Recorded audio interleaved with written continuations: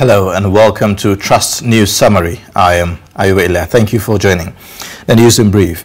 United Nations Children's Fund says at least 300,000 children are newly infected with HIV in 2020, which translates to one child in every 2 minutes. This is contained in a report released by UNICEF on Tuesday to commemorate World AIDS Day. According to the report, another 120,000 children died from AIDS-related causes during the same period, or one child every 5 minutes.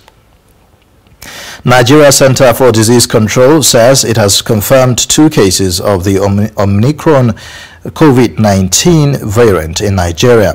The NCDC Director General, Dr. Ifedayo Adetifa, in a statement said the case were discovered during routine travel tests required of all international travelers and genomic sequencing at the Nigeria Center for Disease Control.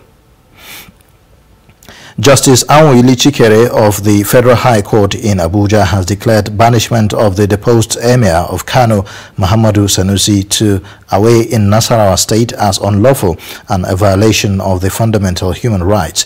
The judge awards 10 million naira damages against Kano State government.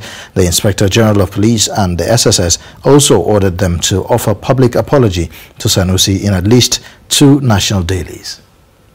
Finally, Ugandan troops have crossed into the Democratic Republic of Congo as part of a joint operation against Allied Democratic Forces, an armed group that both neighboring countries accuse of killing civilians.